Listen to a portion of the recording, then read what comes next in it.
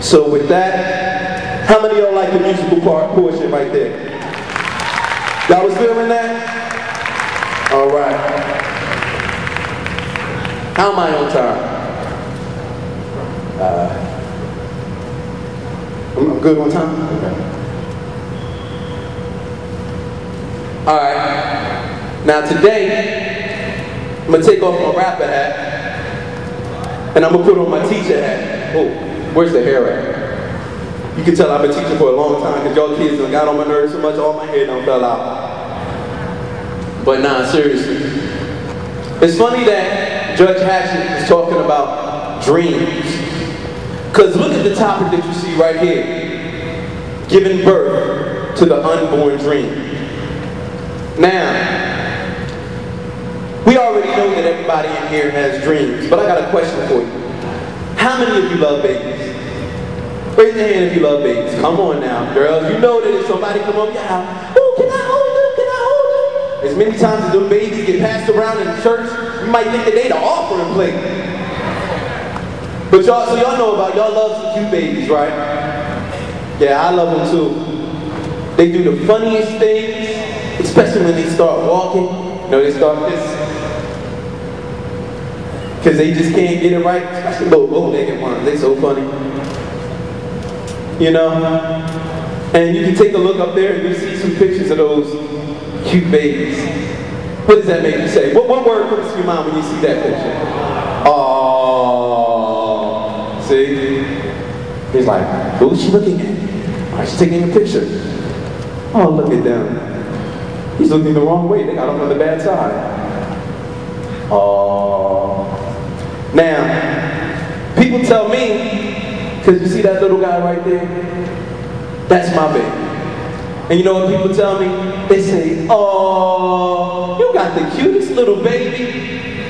And you know what? I gotta ask myself a question, because sometimes, I don't know, maybe you're not like me, but sometimes I just ask crazy questions. Like, what would they say if I had an ugly baby? Can you imagine somebody, you just push you're a new mom, pushing your baby around in the baby carriage. You stop at the park.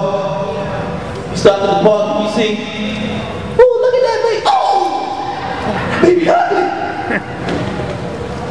That'd be a shame. But you know what? It really sounds funny, but I think that it's hard to think of them, find an ugly baby even if you think about it. Why? I think that's because God made babies to be something that's cute, something that's adorable. Because you know they got stuff that comes out of them that ain't adorable. Out of both ends. Parents cannot get an amen. Ugh. Especially the stink stuff. But you know what? I got a question for you. Have you ever thought about what it takes to get them here? I ain't talking about the birds and the bees. I already know where y'all going with that. I know this generation. You know what I'm talking about? I'm talking about the whales and the penguins. Huh? I'm talking about the big old pregnant moms that walk around like they got that big whale in their stomach. And you know the way they walk, right? You know, one of my pastors was joking. He was like, you know what? Now your wife is really pregnant because she got that penguin wobble. Y'all know what I'm talking about? And sometimes, you know, because it's hard for them, they're not the same anymore when you're pregnant. You know, and matter of fact, sometimes they might be watching their favorite TV show sitting on that sofa, nice and comfortable, and then they just get like, they got to breathe, you know they start that breathing. Then they try to get up. You need some help? You need some help? Nah, baby, I got it. And then they do that rock from like side to side, try to gain enough momentum, and finally get themselves up and almost fall. And you know what? Hanging around it could be a lot of work too. Tell the truth. How many sons here, brothers here, who have a mom who's been pregnant and had you do a lot of work? See, you had to do everything. I mean, she drop a pen. Baby, can you put that pen cap back on the pen for me, please? It's like they help us. But you know what? I really enjoyed that part. Because it felt like I was a part of the team. Now I know, you know what I'm saying, I ain't had no 8-pound baby dropping out of me. You know, so you're like, what type of work did you do? Yeah, you know what work I did, but, you know what I'm saying, but at the same time, I had to do a lot of work as a husband.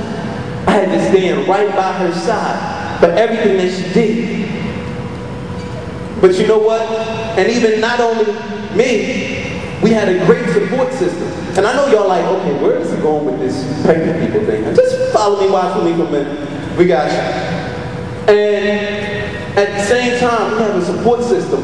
Matter of fact, I remember when she was pregnant, and then she went into the hospital. And I'm gonna be real with y'all. Y'all see the Cosby Show, y'all see these TV shows, and y'all see, you know, that mom is pregnant and the house is immaculate, not a speck of dust. Nah, that ain't the real. Put your hand up if you know that ain't the real truth. You got a pregnant mom in the house. Cause you know what? If you ain't doing it, ain't nothing getting done. And you know, it was a lot for me. So the house was a wreck. But you know what? My parents, my wife's parents, they was like, you know what, babe? Mom was like, you know what you need to do before she comes home from the hospital is you need to go ahead and we need to just clean this house up for her. You know what I'm saying? Because they came to the aid. It was like Clean Sleep Part 3 to the X dimension. I mean, everything you name it, we had. I thought we was in boot camp with toothbrushes or something. But, you know what? That support system was there. And it was able to help. Now, this is where I'm going with that. There was the birth. All I can say was my wife, she must have been like a Navy SEAL. Because you know what? Women, if you've ever had a baby, you know how painful it is to hear about all that. And they say, you know, give you the needles and knock me out. But you know what? My wife was a trooper. She didn't even take any medication. She had it straight natural. That's crazy. But you know what? When I think about it, this is what makes all the difference to me. See, that's my wife when she was pregnant, and I was looking to protect her. But when I see that picture right there, I know that it's all worth it. Every ounce of energy that I put out, every time when I had to walk with her, every time I had to protect her, it's worth it. How many of you have ever been pregnant? Look, my hand is up. So you're like, what in the world? I ain't see you on Oprah. You ain't that dude that they had on Oprah. How you gonna be pregnant? But you know what? I'm talking about pregnant in a different way. I'm talking about pregnant with a dream. How many of you got a dream? See, we talked about that before, but now we're gonna talk about what it takes to carry that dream. Because you know, every pregnancy, a successful pregnancy means it's carried what? The full term until the delivery. And so that's what you gotta do. You gotta make sure that you can carry that dream to full term.